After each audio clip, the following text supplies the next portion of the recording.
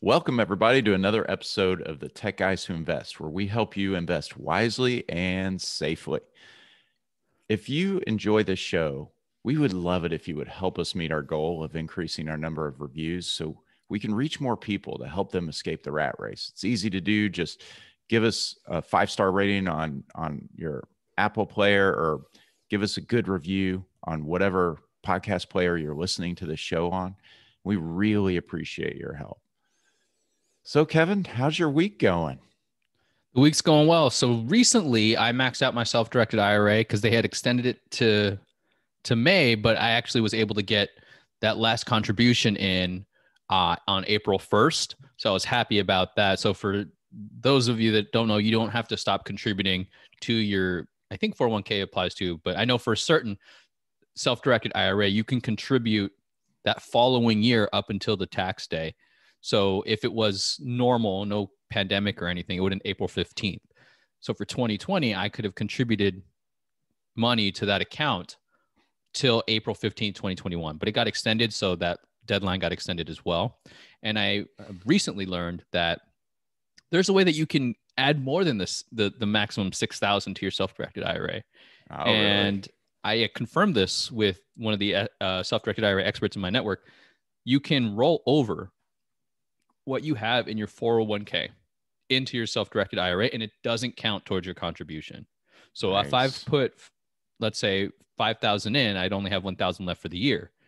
If I had 10,000 in my 401k that I wanted to roll over, I could absolutely do that, and it would be at no penalty to me, no maximum contribution limit. The only thing is, you have to have a 401k custodian at your employer that allows you to do an active withdrawal. Okay. So that is probably a key thing. Or if you were like to get a new job or something, then you end that 401k and then roll it over to a self-directed IRA. But an active withdrawal is a possibility. And that's not just a little pro tip for you for the day. That's pretty awesome, man. And congrats on getting that done. I mean, that's really cool. I love how you're just continuing to chip away at things and build that up, man. That's awesome. Yeah. So if you're listening to this, I got money to lend. Let me know. I'm more than happy to lend out a few $1,000s, and obviously secured. I wouldn't do an unsecured loan. Just couldn't do it. Not even if you 15%, 20% interest. I just, it's too risky for me. I don't want to lose that money.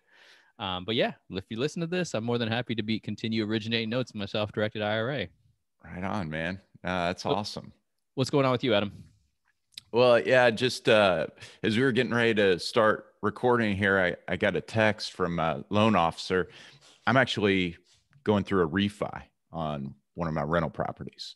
So I'm pretty excited about that. It's probably overdue, honestly. I received a statement in the mail. They just changed servicers. You know how sometimes that'll happen where they'll Mm-hmm. just kind of package your loan up with some others and sell it to a different servicer. Uh, What? it's kind of crazy, those note guys. But that happened, and I got my new statement, and maybe because it was different and I wasn't used to seeing it, that interest rate I'm paying really stood out to me. And while it used to be not a bad rate, it's high compared to what you can get now. Right. So I said, what am I waiting for? Let's get this going. Started the refi process. So you know how that is. Like, it's a pain in the butt to get all those documents together and submit and resubmit and all of that. But um, I've gotten pretty organized about keeping most of that stuff relatively accessible. As real estate guys, we go through this kind of thing periodically. So I don't have it too far from me. And I've been able to get through the beginning part of the application quicker than I have in the past because of that. But it's exciting, even though that's Right. parts of pain, because I'm Well, going to be lowering my monthly payment, bro. It's a way to increase your cash flow is to lower your costs, right? answered the question that I was just about to ask that. So we're on the same Yeah. wavelength. You basically are considering the price of money. So the interest rate that you're being Yeah. charged, that's the price of your money, and that monthly payment is incorporated in that. So if your rent, if you have that spread there, that's where your cash flow comes in. So that's awesome, man. Congrats. Right on. Thanks, man. Yeah, appreciate it. And we're always trying to look for ways to add a add an income stream or increase our cash flow in some way. And right now it's really difficult in the real estate market to find deals that cash flow. It, I mean, whether you're talking about single family or you're talking about multifamily, it's very difficult because the market's on fire. It People just are, keeps going up. Everything oh keeps my going up. gosh, it's ridiculous the way people are overpaying on stuff.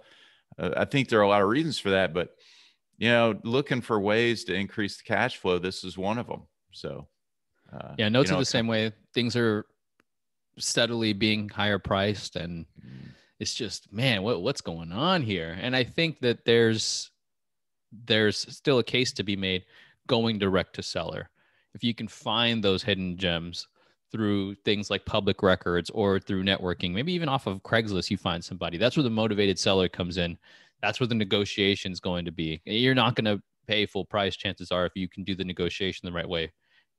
So that's just another pro tip. We're all about pro tips today. Oh man, that's part of the grind, right? Like that's part of the grind, and it's not easy, and it takes time, and so to do that, to find those hidden gems, to be working on contacting people, you're working a lot to do this. And for those of us who have day jobs and are doing this as a side hustle, you can find yourself working a lot of hours, and eventually you can start to get burned out if you're not maintaining that sustainable pace, right? So that's what we wanted to talk about today is burnout. What is that? What do you do about it? Sometimes it's funny because burnout is not something you recognize till you're really burnt out. Right. At least in my opinion, you start to, like, there's signs of it. For me, I get irritable, or I get frustrated that I'm not doing enough, even though I've done a bunch of stuff, or I've had a good day, but the first thing at the end of the day that I think about is I didn't do enough. I didn't, whatever it might be. I didn't analyze this note. I didn't read anything pertaining to note investing or marketing. And then that sees itself and cascades this whole thought process of it ruins my day. Long story short, it ruins my day. And it's not something that's pleasant. And I understand, for my girlfriend, it's not pleasant to be around either, because, we could have had this amazing day just hanging out. And then the next thing you know, a switch hits. I'm like, I didn't do anything all day. And then I get frustrated. And then that, enough of those, then I started to realize, I guess maybe I am burnt out. Yeah, man, it's kind of interesting. We're talking about this because you and I expressed to each other that we're both feeling a bit of it, and I think we've both been working really hard for a long time, and eventually it just sort of catches up with you. And you have to, at that point, you have to just sort of step back, give yourself the recovery you need, because recovery is really important. I think that's what a lot of high achievers put on the back burner. And when they get out of balance, I think that's the piece that's missing usually, is the recovery. But it's important. If you think about weightlifting or any kind of exercise, you have to have the recovery time. You can't just lift, right? Absolutely. You got to sleep, you got to eat, you got to rest. All of those things are important. And with investing, I'll tell you, in the burnout, in the midst of it, when you're in it, you just think about, I just want to quit. What's this even worth? Why am I doing this? I should just, ignorance is bliss. Why do I even want to continue? So I go through all of those thought processes, and you have to go back and think about why you're doing it. What's the point in doing all this? Remembering even the people you do it for, but more so internally. Like, why? It's a great time to reflect. And you may come to the point, to the honest truth that maybe it's not for you. And that's also okay. There's a level of honesty you need to have with yourself. And what I did is I looked to my mentor. I said, hey, this is what I'm experiencing. How can I get out of this? Am I thinking about this the wrong way? Am I doing too much? All those things are important to consider when battling the burnout, because the burnout isn't just happening because you're in the space, right? There's a reason why you're burning out. And for me, I tend to burn out when I'm overwhelmed or feeling like I'm just treading water and not swimming in a particular direction.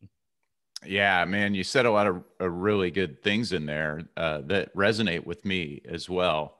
And a couple of things I think about are, one, when I first got started, I want to rule the world. I want to make all my dreams happen, and I want it now. So I'm going to work as hard as I can to make it happen. And you think about that, and a lot of experienced people who are successful and made it say, just don't give up. Tenacity and never giving up is the key to it. So I think when you're learning that and you're on fire for it, that's easy to for it to really make sense to you, and for you to relate to it. And you're like, yeah, I'll never give up. But you're excited. When you get Right. in this period where you're feeling the low point or the burnout point, is when it's important for you to look at that and say, okay, now's the critical moment, right? Now's the point where I need to recover and give myself the space to do that. But don't give up, or do what you said. I really like what you said about, this is the second thing, reevaluate. Be honest with yourself about, was this the right thing? Is it still the right thing? And maybe it is. You just need a little bit of recoup time. And in that case, do not give up. Keep going. That's where people who are successful are successful. They kept going. They didn't let it go. On the Yeah. other hand, though, if you are honest with yourself during that evaluation, then be honest with yourself. If you need to pivot and make a change, then that's okay. That might be the time to do it. 100%. I would also say for me, I feel most burnt out when I store everything in my head, whether that's processes that I should be doing or things I need to do on a to-do list that seems to never end and something always gets added on, just never feels like anything gets done. Because then I'll Yeah. think about that. That's constantly in the back of my mind. I haven't done this. I haven't done that. And even if I get 10 things, what I tend to think about is the negative of oh, I got 100 on my list. I only did 10 today. I failed. So I think that is, at least that's what my narrative can be. So pausing to recognize what you've accomplished is also big. I tend to minimize my own achievements for whatever reason. I'm working on that as a personal trait, but give yourself a pat on the back. If you're burnt out, then probably you've done something. But what is it that you've done? And look at that and be honest with yourself. If you should be proud that you've done it, but if you want more, that's okay. You can always achieve more. Get more focused. I think that's probably a really, really big thing. I don't think burnouts are avoidable.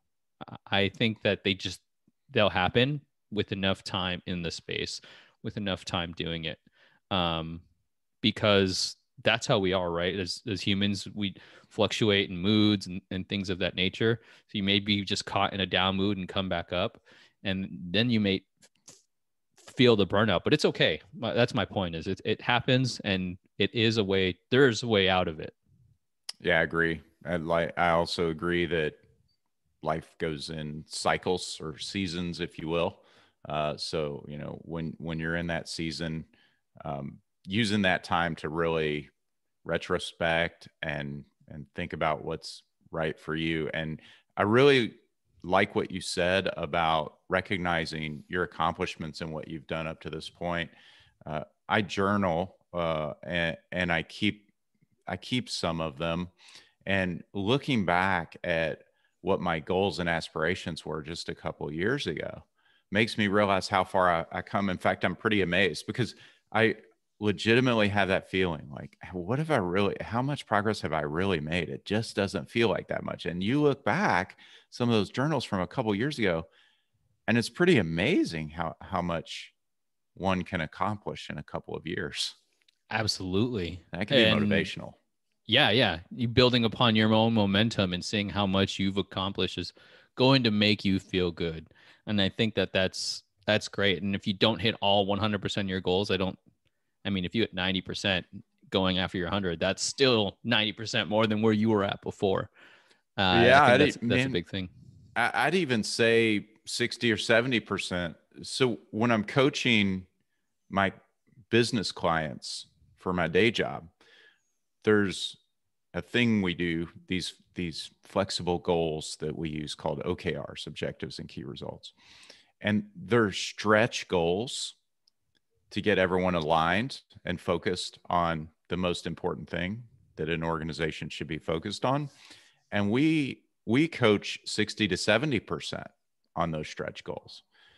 If you set very aggressive, lofty, but motivating goals, not out of reach, but just out of reach, so they're motivational, and you hit 60 or 70% of that, you're going to accomplish some amazing things. Absolutely. I was using 90. I don't know why, but yeah, maybe it's the whole conditioning of school. You get 90, you get an A. But Right. you're absolutely right. In the real world, it's still amazing in that regard to hit 50, 60%. Because you, like you said, you've achieved 50% more than what you thought you were going to at the beginning or what you sought out for. And that can be good too. There's not I think a singular answer to this. I would say no, that it does come. And when it does happen, it's okay to really experience it. Don't beat yourself up that you're going through it, because you're just going to add fuel to the fire.